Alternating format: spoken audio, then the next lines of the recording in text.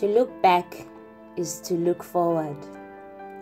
Years after I have left the University of the Western Cape, the slogan has been an integral part of my development.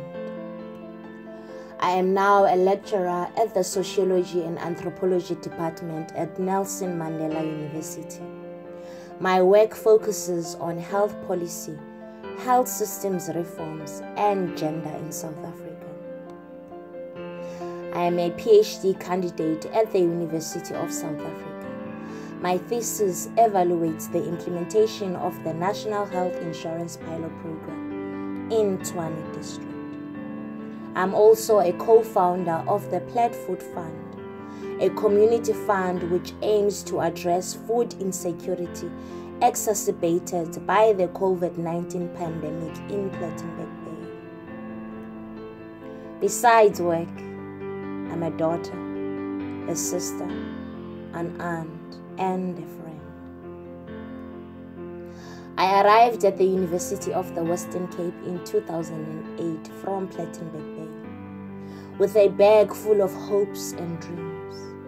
Teaching and learning at UWC was centered around our lived experiences and how colonialism and apartheid continue to define them. We understood that the qualification we were pursuing carried the promise of a new dawn for ourselves, our families, and our communities. The Gender Equity Unit at UWC became a lighthouse for me. It is here that my existence as a Black woman was affirmed and nourished. Our afternoon conversations with Dr. Mary Haynes led us to critical texts written by Black women. These texts ignited our feminist consciousness.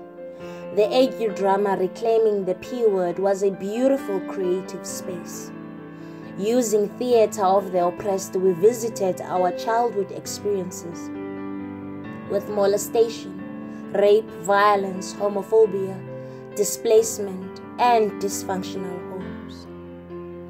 Reclaiming the P Word was not just a place of victimhood, weeping, despair, and pain.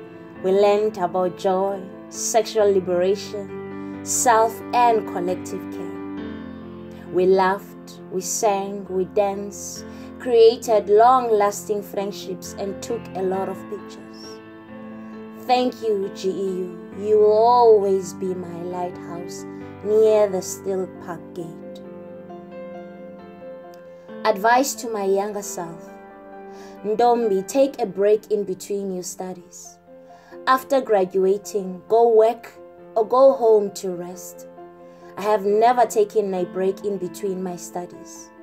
After graduating with Masters in Public Health in New Jersey through the Fullbright Scholarship, I went straight into pursuing a PhD.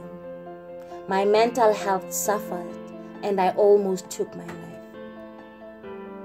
Ntombi, do not use excelling in academics as a mechanism not to deal with trauma.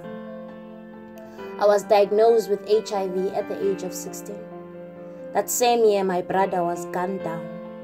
Instead of working through these traumatic experiences, I committed myself to excel in my studies. Of course, there were rewards in working hard, but they never filled the void. Ntombi, spend more time with your grandmother while she's still alive. Sit at her feet and learn about her ways of being in the world. Archive how she built and maintained this family. Have a conversation with her about what kind of a woman she is besides being umaku.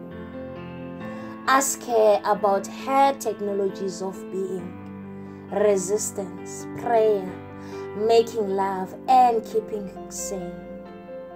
We often ask ourselves, how did the women of 1956 organized under the violent regime of apartheid?